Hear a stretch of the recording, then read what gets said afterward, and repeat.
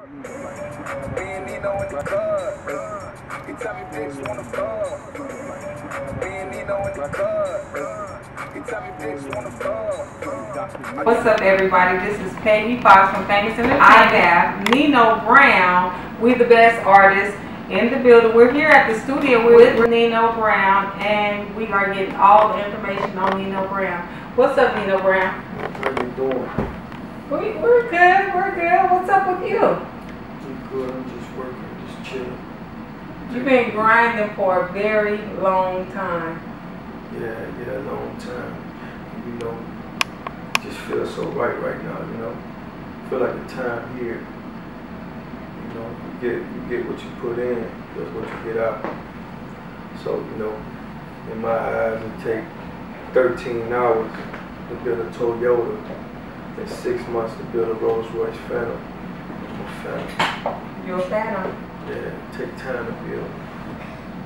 You know what I'm saying? Okay. How long have you been in the game? Man, I've been doing this here about 9 years. And you know, I had a lot of, I call it molding, a lot of little encounters when, you know, it's all about knowledge. I just was sharpening my pencil. You know what I'm saying? I went through a lot of little transitions and shit to make me a smarter person. I always had the talent. I damn sure had the hustle. So it's like when I combined the two and learned the music business, it took me to another level. And now you got Nino Brown, you know what I mean? Yeah, so you're with We The Best, DJ Khaled. Yeah. How did that happen? Khaled seen me hustling. I used to have a spot at the Rolex right in front of the strip club. And Khaled seen me hustling, you know, doing my little thing. I used to sell my little. I got 2 DVDs out there by the name of Rich Kid, and I got a few mixtapes, and I used to be out there in the front selling that and shit. And then Khaled would pull up and get him a little barbecue sandwich in the Rolls Royce Phantom. You know what I'm saying, all the time. And when he seen me, I'd run up on him and talk to him and shit.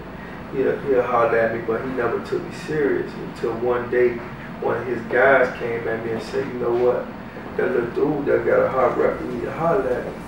And then he hollered at me, and he still ain't signed me off the top. He took me on the road with him for a while. I went on his first tour. It was called the Victory Tour for that album. All I do was win. And when we took me on the road, I went into every radio station and every club. When he got in there, he gave my record and shit, spinning, we walked in, and I was just still finessing my way to Khaled. It wasn't no giving like Hunter's sign. I had to earn everything I got. Even when I got with him, I still do, you know what I mean? And you know, that's how that came about. And you know, I earned my respect with dude, you know, and I earned my respect with a lot of the artists that do my songs and shit, because they respect the growth and the hustle and the talent, and they know I'm gonna be here. Believe that. Grinding 101. Yeah, so you were selling DVDs and CDs in front of the clubs and everything, whatever you had to do trying to prove yourself to Khaled. And he still hadn't signed you. He still ain't signed me, you know. It took a lot for Khaled to believe, because Khaled seen the hustle. He didn't know if that was like I said, a Rolls Royce or a Toyota. Because you got a lot of Toyotas out there. You got the Corollas, you got all that. So he was looking for a Phantom. And he built me to be a Phantom. And when he built me, you know, I'm so molded right now, I don't think I could never break down. You know what I mean? You don't need on star with me. We gonna roll. So Khaled has just totally molded you into a We The Best artist. Like he's like, what do you think? As far as like how much basically he gave you the game, the music game? Oh, definitely. When you around Khaled, you're going to learn, for one, how to deal with artists, how to deal with emotions, how to deal with people, how to deal with these program directors. For instance, my records that be on the radio in my city, Khaled never talked for me on radio till I always go see the PD myself. And I finesse my way through Gary Baker and all the other PDs in the town, and they play my music for no money.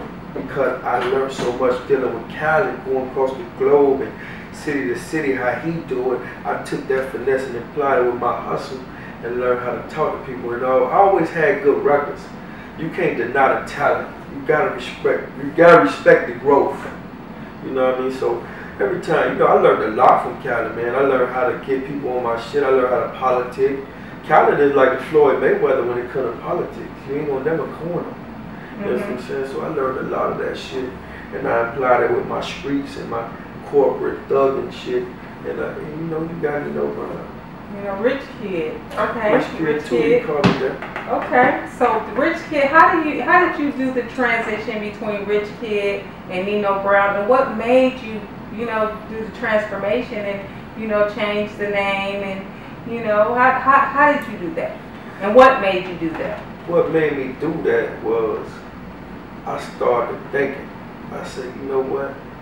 When I retire and I got all these platinum albums, and I walk into a game and sit courtside, do I want them to say at 7 years old, welcome Rich Kid when I'm 70? No. So what character or what can I portray myself as? You know, I'm still a rich kid, but I feel like Nino Brown fit me so well because Nino Brown was a bad motherfucker.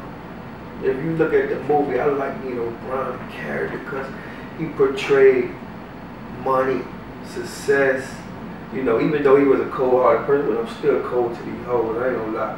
But, but I'm trying to tell you is, I got Nino Brown hard, and I just ain't got his, you know, that's a movie. Nino Brown is the Black Scarface. And, you know, I just respect that guy, you know what I mean, that movie, that whole aura they was giving off in that movie, so I like that character, and I play it well. Okay, well, Nino Brown, he sold drugs. Do you sell drugs, or have you ever sold drugs? Yeah, I mean, yeah, of course I sold drugs. I sold a lot of things.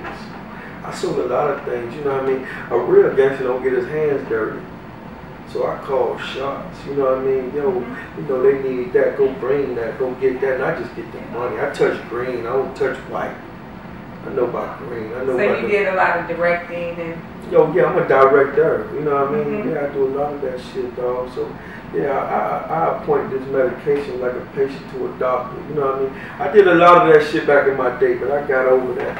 I'm just selling records right now. Right. Doing music and trying to get my album out and all. This kid is also a dude that had big dreams and that used to walk around with a lot of shit that probably I made broke look good, because I was broke back then, calling myself Rich Kid, and I just had big ambitions and big dreams and a big hustle. So if I wanted something, I save up a month just hustling to go get it just to say I had it.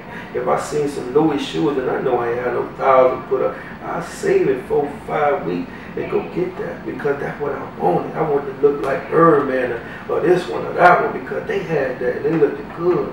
So I mean, that's what Rich Kid was. Rich Kid was a dude that turned something into, you know, turned nothing into something. Right. Turned a penny to a, you know, 100, and turned a hoop into a Bentley. That's what Rich Kid was. But Nino Brown is the dude that's establishing himself into the dude that Rich Kid was trying to be. It's the transition. Like T.I.P. Right.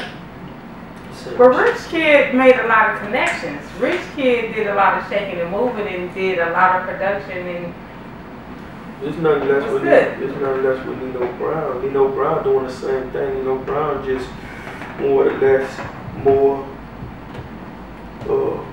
fulfilled, more connected now. Like people respect that.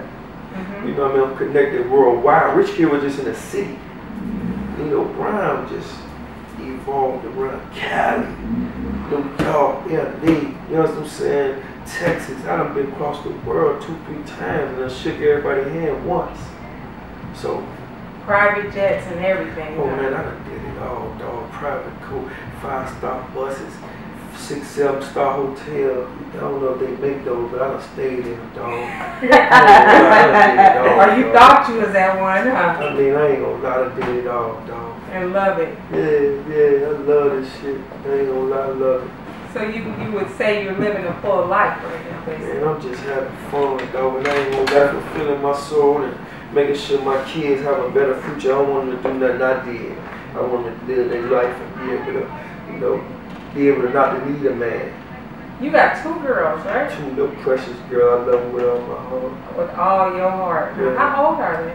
6. One about to be 4 in January, so we still should say she's 3. Shit, we don't want them to catch up so fast. We want to stay babies. That's when they're durable. When they get older, you got to drive your shotgun. And I got a few of those. And you got them spoiled right, don't you? Yeah, they too spoiled. They all go to private school. They get little, you know, they get around like I get around. But they don't drive. They got drivers and shit. They doing their thing. I'm proud of them. You know what I mean? My baby mama, she's straight. I was blessed to have a baby mama. They never put me on child support. She never threatened me. So you guys aren't together anymore? No, we ain't together. We still cool though. I look out for her and shit. Like whatever she needs. She got a new house. I just got her. And shit, she living good. She ain't got to pay no rent and all that. She's straight. That's good. That's good. So let's